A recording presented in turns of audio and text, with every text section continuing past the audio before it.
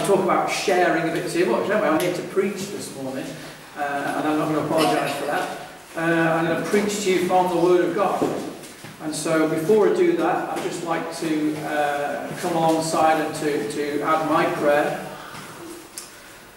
Heavenly Father, dear Lord, we thank you so much for what has been expressed in the fellowship there.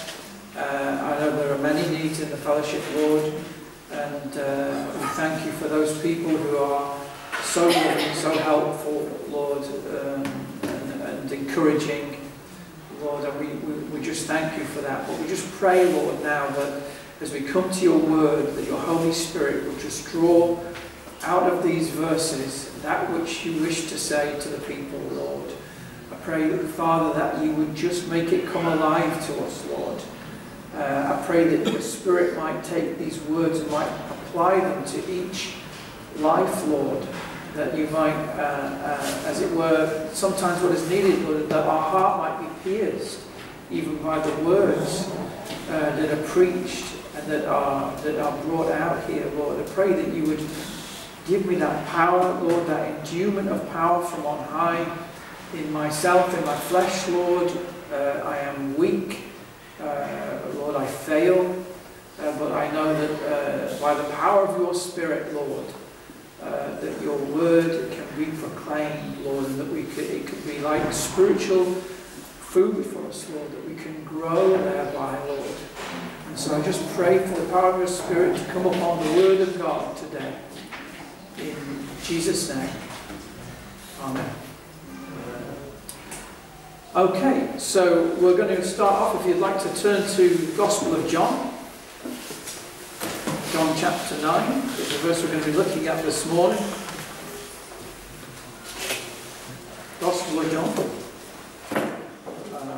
chapter 9. Just a short verse. John chapter 9 verse 4. And it's the Lord Jesus who's speaking.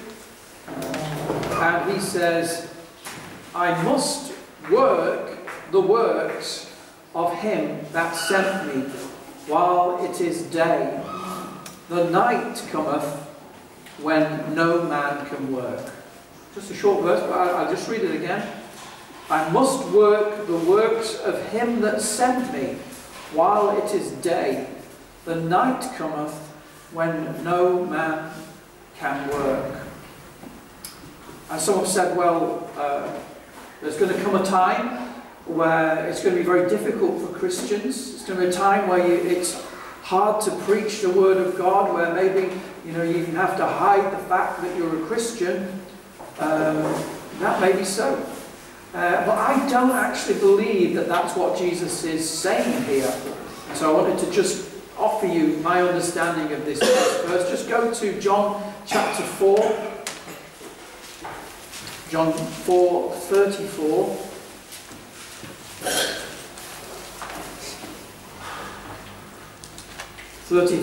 And it says this, Jesus saith unto them, my meat or my food is to do the will of him that sent me. Now listen, and to finish his work. To finish his work. So we come back to John 9 verse 4. I must work the works of him that sent me while it is day, because night cometh when no man can work. What's the context? Whenever we come to a verse of Scripture, it's always helpful to know what the context is. Well, the context is that Jesus has just healed a man who was blind from birth. And as we go through the Gospels, quite often Jesus is healing lots of people, isn't he? He's healing people on the Sabbath and upsetting the religious people a lot.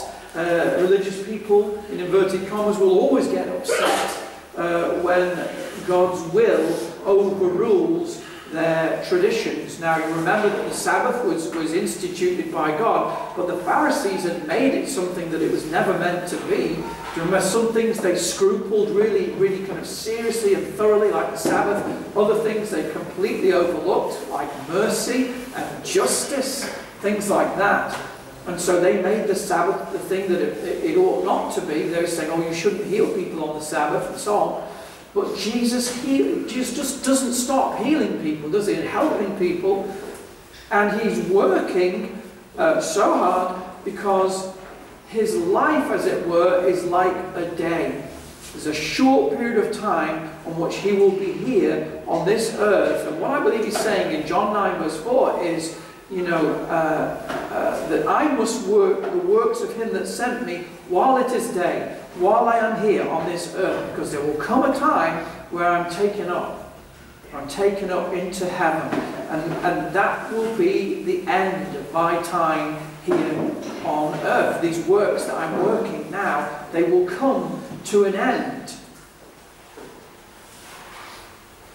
As the master, so it is with his servants.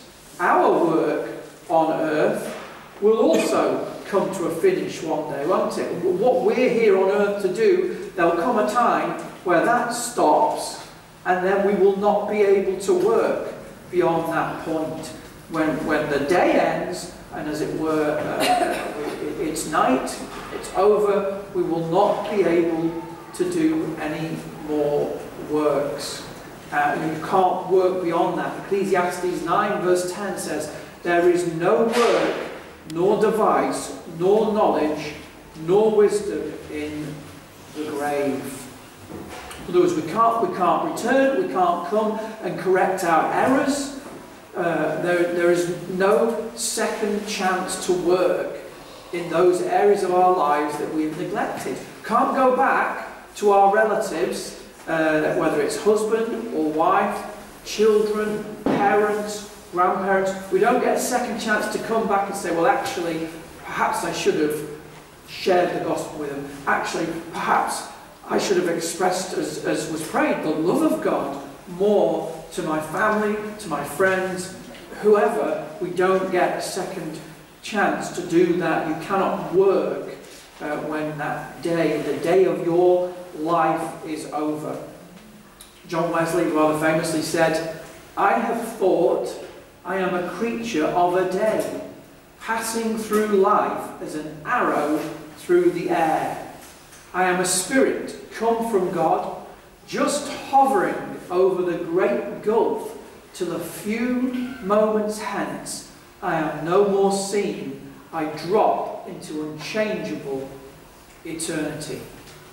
Just sobering words, aren't they? He said, your life, my life, it's like we're just hovering over this great gulf. We're just about to pass into unchangeable eternity. It's like, there's a flash. What was that? Well, that was your life. That was the moment where your foot touched this earth just for a moment. And you would say, well, my life's, I've lived a long time. Not compared to eternity, you haven't. Not at all. You could live to be 100. It sounds, wow, these people who live to be 100. I think my dad said that one of my grannies, not my granny, my auntie, had lived till she was something like 105. That sounds so old, so long, but it isn't. Not compared to eternity. It's just like that. It's gone. So our life here on earth is so brief, and then we step out into that unchangeable eternity. Can't be changed.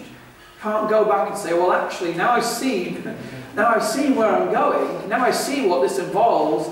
I look back on my life and see it very differently, and I need to go back and I need to do some things. Remember when Jesus talks about the rich man and Lazarus, and the rich man enjoyed himself during his time, his life on earth. He feasted sumptuously, but Lazarus the beggar, he was at the gates there, he was begging for his food.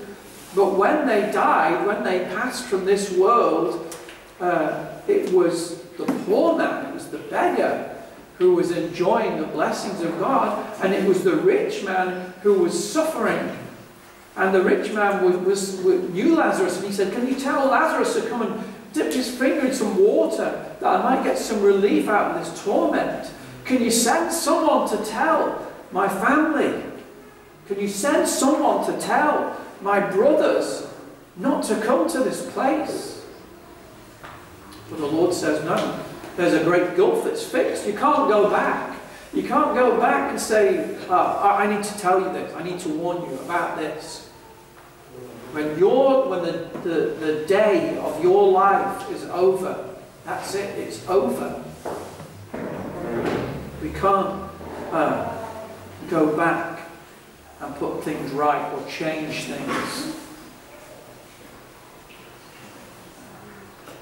So those are sobering thoughts, aren't they? Sobering thoughts, particularly if you do not have this morning the assurance of salvation. To think that you are just hovering for a moment over this great gulf and you're going to be entering into unchangeable eternity. Do you have the assurance of salvation? Do you know that you are a Christian this morning? That you've been born again by the Spirit of God? Sobering thoughts for those that do not have the assurance of salvation, or even for those that protest and prevaricate when the question of salvation is pressed. But I'll say this, when the question of salvation is pressed, often it's because love is there. It's the expression of God's love to you. What of the believer, though? How are we to respond to Jesus' words? What does this day mean to us? Jesus says that while it is day, his disciples should work, doesn't it? So while it's day, you're supposed to be working. And in fact, Jesus uses a number of titles to talk about what his disciples will be, to characterize them. He says they will be laborers, servants, handmaidens, workers. In fact, didn't he say to Peter, follow me and I will make you fishers of men? You know, a fisherman works hard, doesn't he? Now, if I start preaching to you about the importance of works, I might have to start ducking down behind this pulpit, because sometimes it feels a little bit like the last taboo. We know that we are saved by grace through faith. And the Ephesians 2 even adds in there, not of works. And so what we do, we emphasize grace so much, and rightly so. Salvation comes by grace through faith. But does that mean then that Jesus doesn't care about works? Does that mean that works, in that sense, then are not important? If it's all about grace, and if it's all about faith, does it mean that, basically works, forget works, it's all about grace, it's all about faith? Well, I think it's interesting that we only come a little bit further through that, if you like, the grace chapter, Ephesians 2, verses 8 and 9. Right, we get to verse 10 of the same chapter, and it says this, for we are his workmanship, created in Christ Jesus, listen, unto good works, which God hath before ordained that we shall walk in them. God has prepared works in advance for you and me to do. He has laid them out, as it were, on our path, on our walk, that he wants us to do. Now, does that undermine grace? Does that undermine faith? Not at all. Because we know that we are not saved by doing good works. If you think you're saved by good works, you're not saved. Because you've misunderstood the means by which we become Christians. It's by grace, the undeserved, unmerited favour of God, and through faith in the Lord Jesus Christ. Now, there's a sense in which grace and works are mutually exclusive. If it's of works, then it's no more by grace. But there's another sense in which works and faith are not, it's not either or. The two work together. It's not a question of, oh, I believe in faith. Oh, really? Oh, well, I believe in works. The Apostle James corrected this misinterpretation of the Scriptures a long time ago. He said, faith, if it hath not works, is dead, being alone. James 2:17.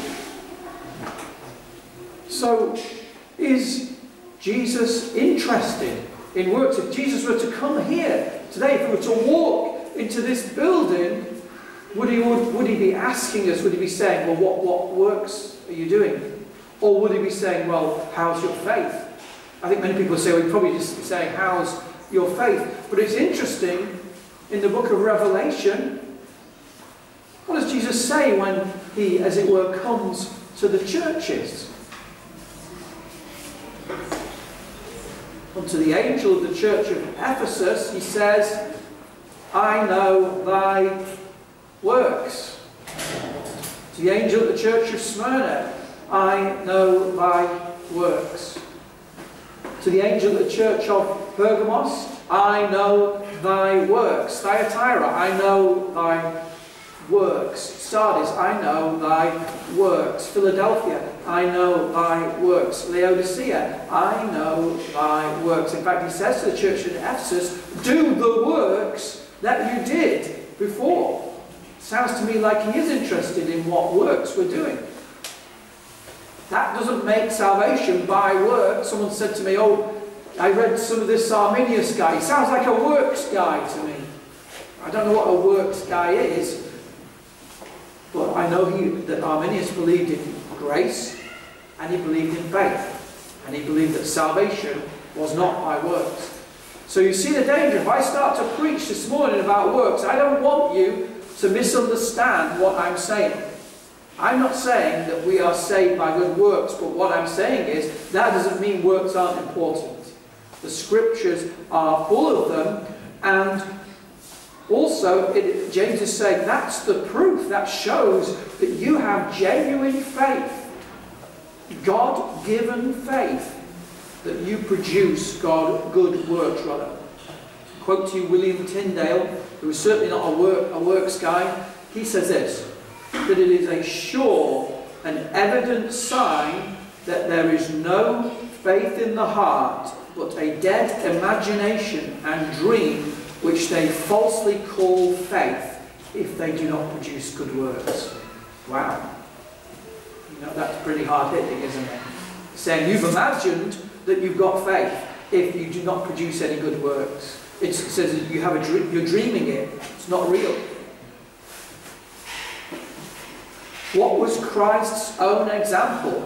My meat, my food, is to do the will of him that sent me, and to finish his what? Work. To finish his work. So what then? What are the works that Christians are supposed to do? Well, the Bible teaches us that it's right that we should work in a sort of secular sense, go out and work and do a job. But is that really what the Bible's talking about here? Turn to James chapter 1.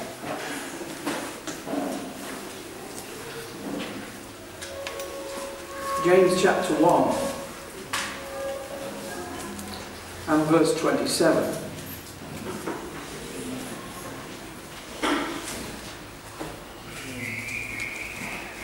Pure religion and undefiled before God and the Father is this, to visit the fatherless and widows in their affliction, and to keep himself unspotted from the world. In other words, what he's saying is, this is real, true Christianity. And by inferring that, what he's saying is anything that isn't this is not true Christianity. It's not true religion, in the real sense of what religion should be. This and only this is true Christianity, to bring comfort, help, counsel to those that are in affliction, to those particularly that are neglected or that are needful. Widows, orphans. There was no social security in those days. You know, these were people who were in great need. And he's saying, look, this is part of what it means to be a Christian, is to go to those people and help them, pray for them, care about them, maybe counsel them. But something else as well, to keep yourself, or to keep oneself unspotted or untainted by the world.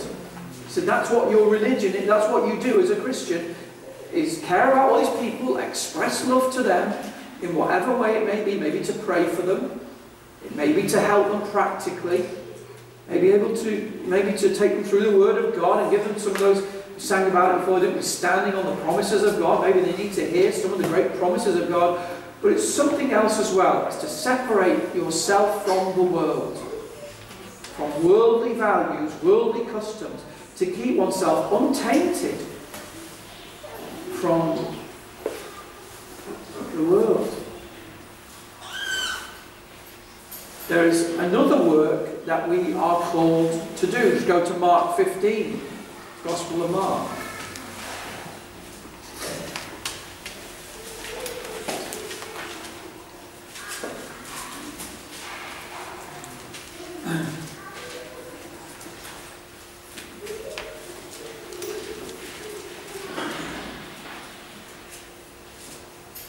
Sorry, Mark 16. Mark 16 and verse 15. And he being Jesus, said unto them, the disciples, Go ye into all the world and preach the gospel to every creature. Go and preach the gospel to every creature. It's called the Great Commission. That is part of the work that you and I are called to do. Now, not everybody is called to stand up as an evangelist in the middle of a town centre and preach out the word. But we are all called to bear witness to Jesus Christ and for what He's done for us in our lives. That's part of the work that we are called to do. It's one of the works that God has prepared in advance or ordained for us to do. Something else, another work that we are called to do, Jesus reminds His disciples to teach all nations, teaching them to observe all things whatsoever I have commanded you. Matthew 28, 19 to 20. We are to teach people, we are to teach others to obey the commandments of Christ. Again, it's a shock for some people that Christ even has commandments, but He does. He does. Lay not up treasure upon earth. That's one of His commandments. Love your neighbour as yourself. That's one of His commandments. And there are many others.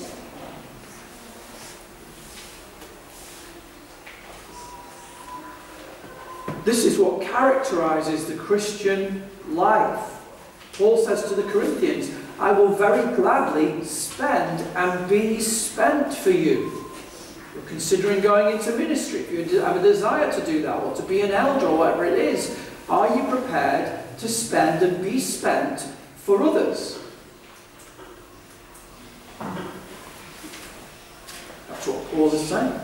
He is consumed by good works, not in order to be saved, but because that is what saved people do. That is the desire of their heart. All these things that I've listed to you, the sharing of the gospel, the helping of people, praying for people, counselling people, teaching others to obey the commandments of Christ.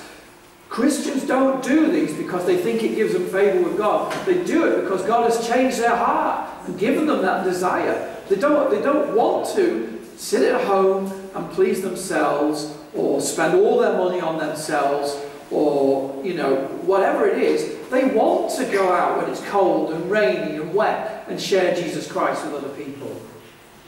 They want to put themselves in that situation where you're pacing up and down and going, no, what's the first thing I can say to this person? Lord, I feel so weak, I feel so useless and hopeless. I look at my life and I think, but I know I've got to share you with this person because I love them and because I love you. And they need to know. They need to know because they're hovering over that great gulf. Because they're hanging there, as it were, in mid-air. Because they're about to pass into unchangeable eternity. And I'm here. Lord, send me. That's the heart of a Christian. That's why we do it. Not because we're professionals or experts or anything like that, but because the love of God burns in our hearts and we want to express it.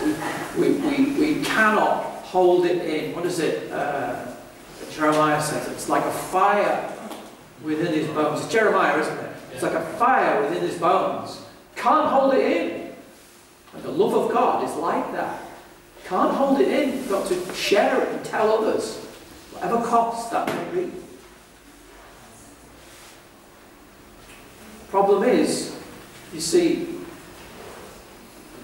we have that hunger, we have that thirst, but also we suffer from the kind of society that we live in.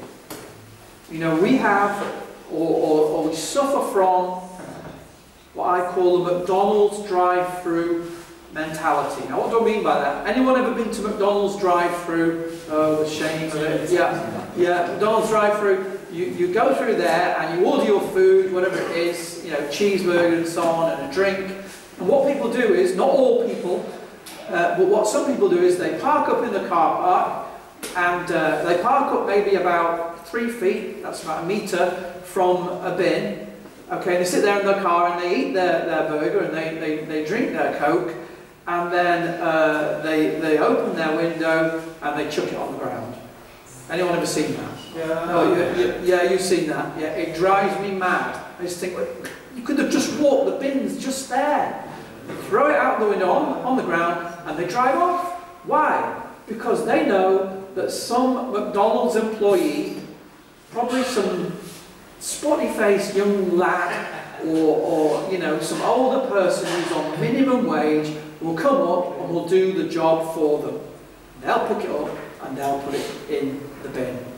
And the problem is that with us here in the West, we think, well, I know I'm supposed to do this stuff, but somebody else will do it.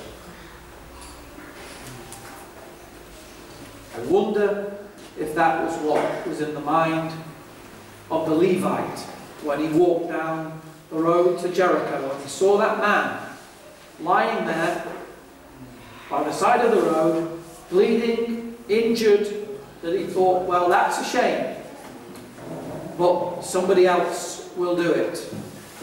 Maybe the priest thought that too. Maybe somebody else will come along and they'll do it. Well, God has prepared works for you and I to do. And I've heard people say, well, yeah, but you know, if I don't do the work, I'll just lose my reward. Why do you want to lose a reward? Why do you not want God to say, here, you did what I asked you to do. Here's your reward.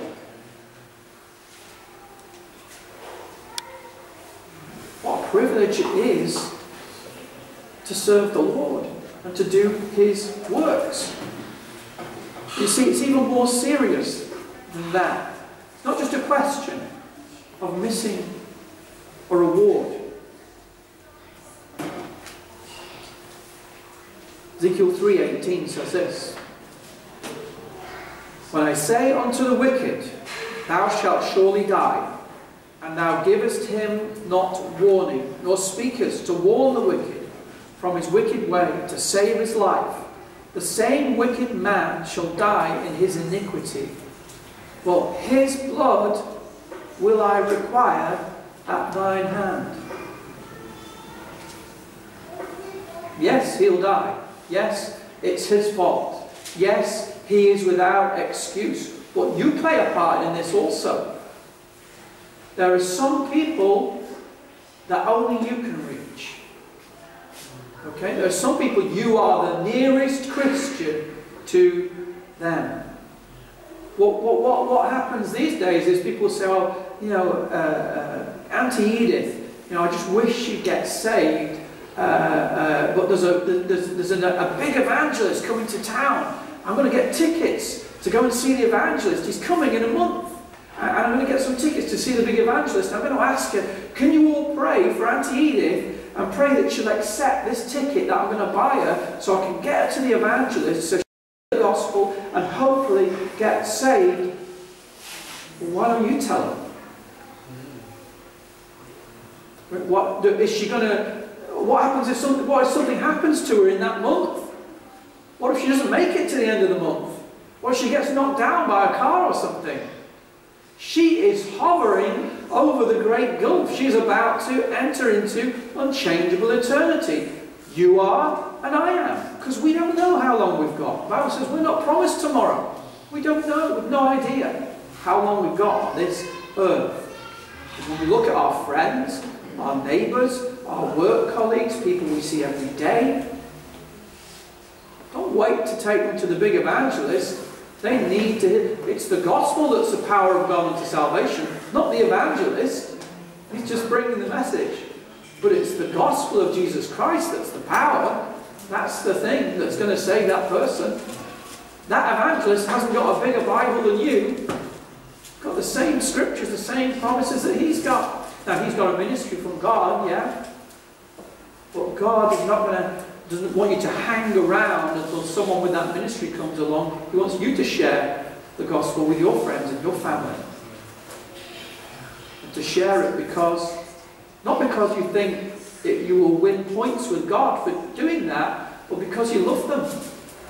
Because that's what people who love others do. If you love somebody and you know they're not a Christian and they are about to enter into eternity, what's the most loving thing you can do for them? Tell them about Jesus. Give them a chance. It's an amazing privilege that we have, that we can be the servants of God, isn't it? That we can be His workers, His labourers. And we have this time, this day of our life to do that work. When it finishes, that's it. Can't go back. Can't put those things right. What a privilege to work for the Master. But you know, we have even more privilege than that. When you become a born-again Christian, you're not just a servant. You're a son.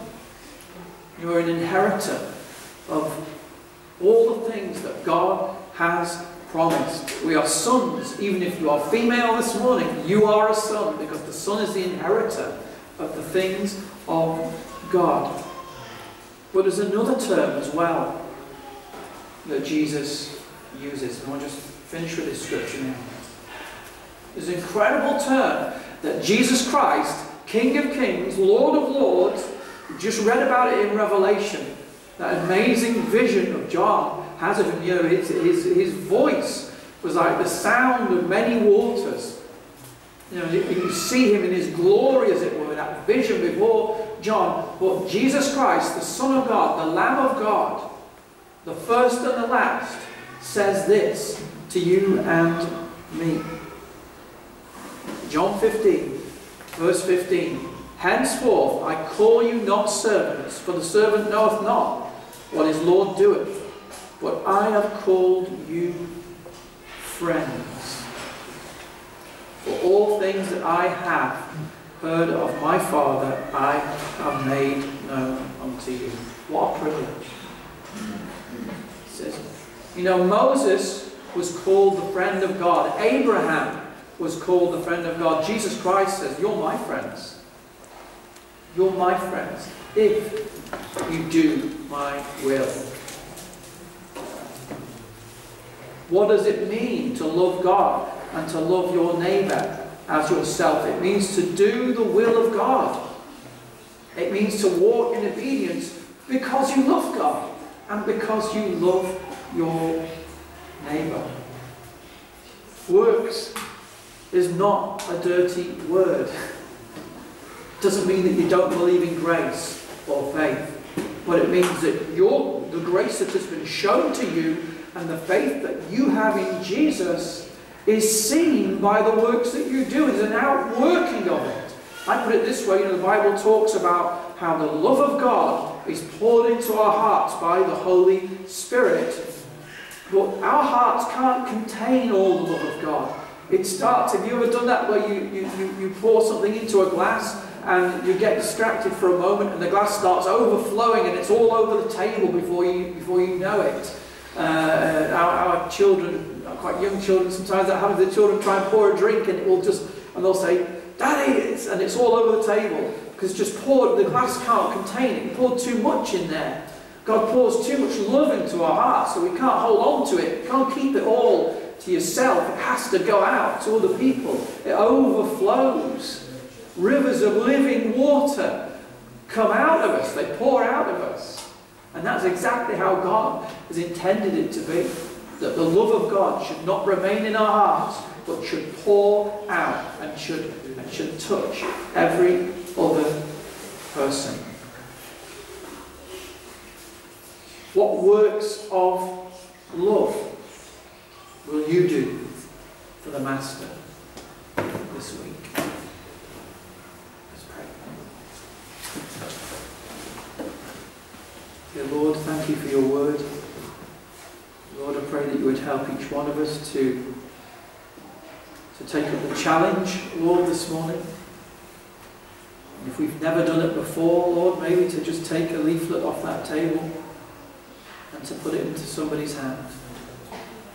Or to phone up somebody we've not seen for a while and just say, just phoning to see how you are.